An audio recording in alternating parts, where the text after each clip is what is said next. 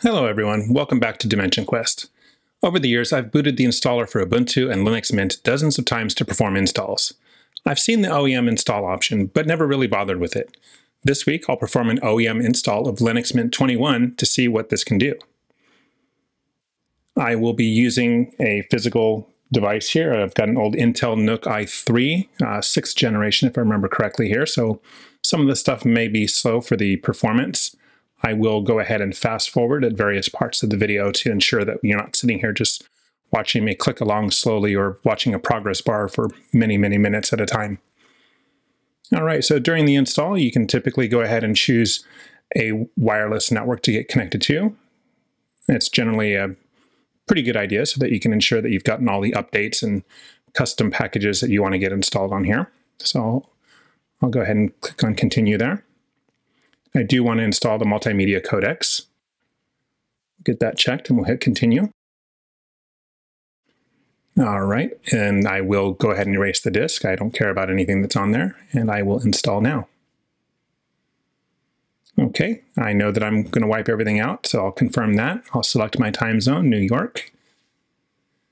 Now, I don't need to bother with computer name because once this gets to the actual install for the end user, they'll be able to provide that themselves. OEM is the OEM installer username. You cannot change that.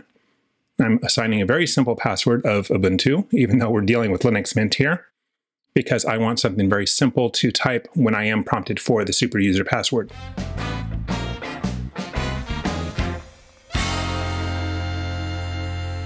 All right, we'll go ahead and restart.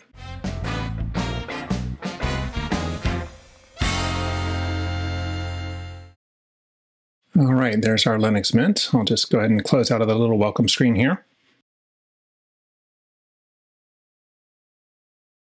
Now let's go ahead and get connected to a wireless network so that we can apply our updates.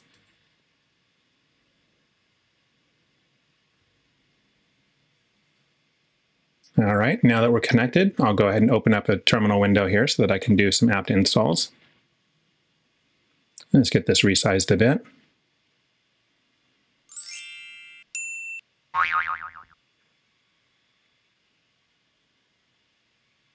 All right, typically I like to install a base set of tools, which would be curl, wget, git. I do like having the Chromium browser available, htop, and of course my favorite terminal emulator, Terminator.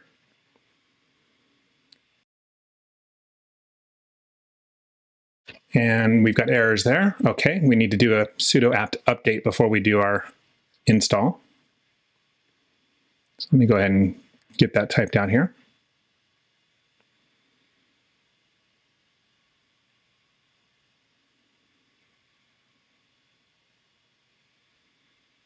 Yeah, that's looking much better. All right, now that that install is done, we'll get rid of the terminal. And we'll click down here on our little Mint icon. And let's find Terminator. Let's get that added to our panel there at the bottom.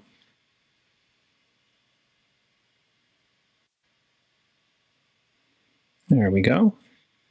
And we'll go ahead and get that in a better position there. Let's also go in and find Chromium.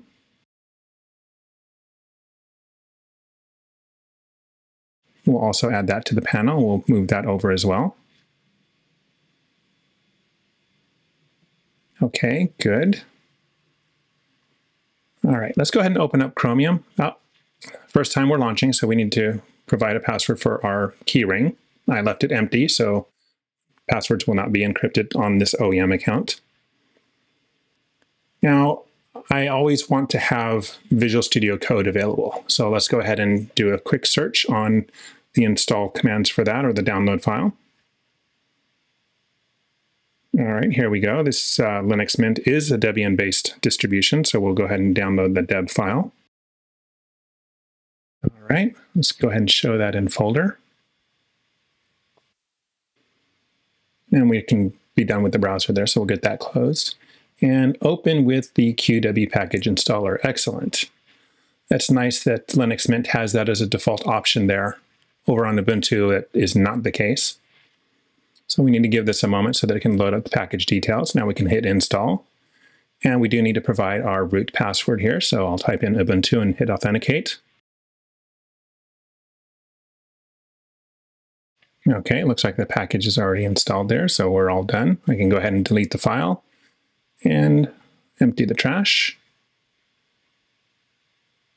Okay, let's go ahead and close our file browser there, and we can close the QW installer. Now let's go find our Visual Studio Code and get that added to the panel. That should be under programming here. There we go. Right click and add to panel. Now we'll just go ahead and position it where we want it. There we go.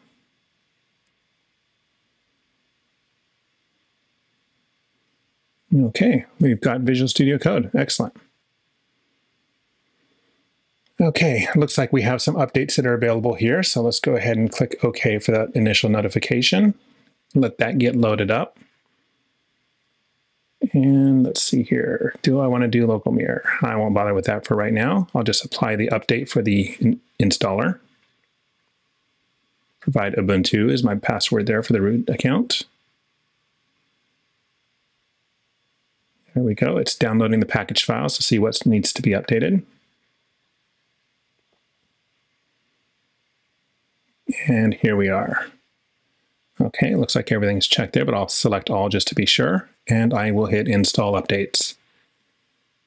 Okay, looks like we've got some kernel headers and stuff like that, so I went ahead and told those to install, and I've authenticated with my super user password again. And of course I am fast forwarding here, so we don't have to sit here too long.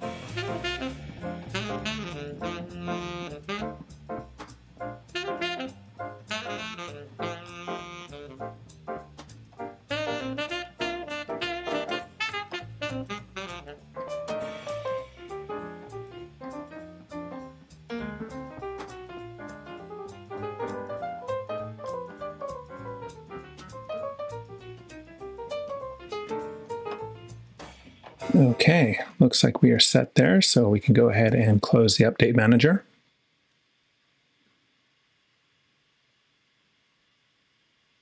Now let's go ahead and restart, make sure all the updates are in place before we seal everything up as the OEM install. All right, connection established. So it reconnected us to the Wi-Fi network during this setup process. That's fine. We'll close out of the welcome. Looks like we have all of our icons in place here. Got our terminator, that's good.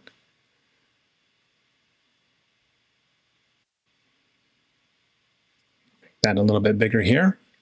And one last time, let's do a sudo apt update, and we'll also do a sudo apt upgrade -y to make sure we're fully up to date before we prepare shipping to end user.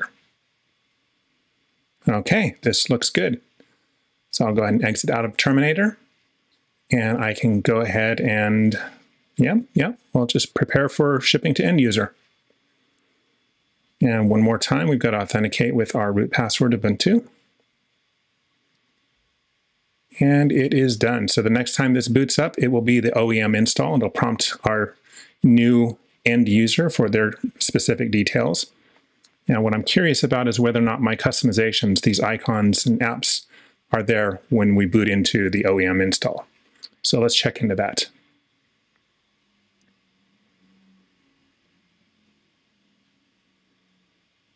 Okay, just like we're receiving a brand new system with Linux Mint installed, we select our language, select our keyboard layout, and if we want to connect to a wireless network, we'd go ahead and select that right now, but I'm going to skip that and just hit continue. New York is my time zone, and that's the default.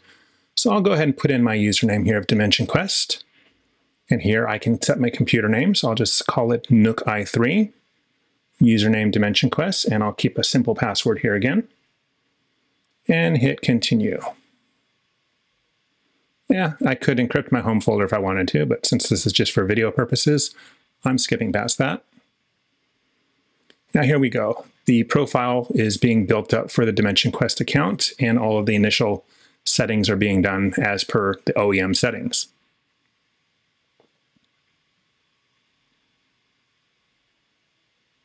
Okay, all those changes are being applied.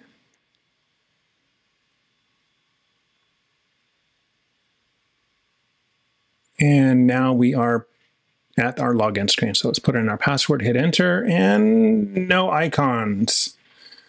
Okay, but it is saying that I'm not connected to Wi-Fi right now, so that's good. You don't want your OEM end users having your Wi-Fi information when they boot up their system for the first time. Well, I do have Terminator here. It just didn't have the icon loaded there. So it looks like the user profile does not get copied over from the OEM temporary user account into the Etsy Skell.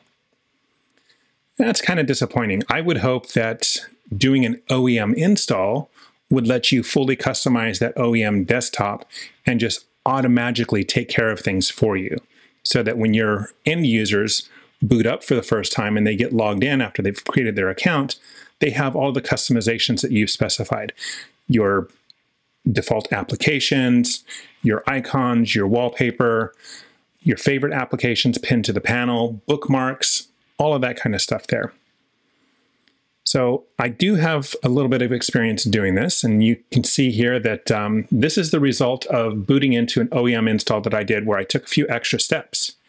Now, during that last bit of the customization before preparing shipping for the end user, what you want to do is go ahead and set your wallpaper, set up all of your favorite icons in your panel. If you want to change that icon in the bottom left corner from the LM, that's the default for Linux Mint, or whatever the default icon is, you can change that, get all of your tweaks done, adjust your theme, adjust your icons, all of the different customizations that you want.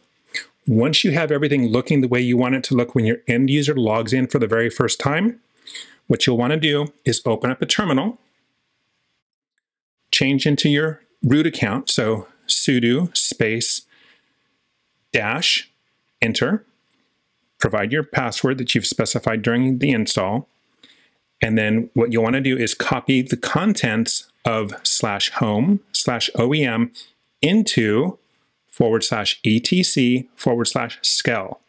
Make sure that you overwrite everything that's in there, and then exit out of your terminal, go ahead and prepare for the end user, and shut everything down. Now you can test this in a virtual machine. That's what I actually did to do my confirmation, and sure enough, when I booted up that first time and it prompted me for my username and my region and all of that information, once I logged in that first time, I had that custom desktop and all of the icons specified that I wanted the OEM end user to see. Okay, I hope you learned something new this week. Thank you for watching, and make sure you smash that like button, hit subscribe, and hit that little bell icon if you want to be notified when I have new videos coming out. I do try to release every 2 weeks on Wednesdays. Happy holidays, all.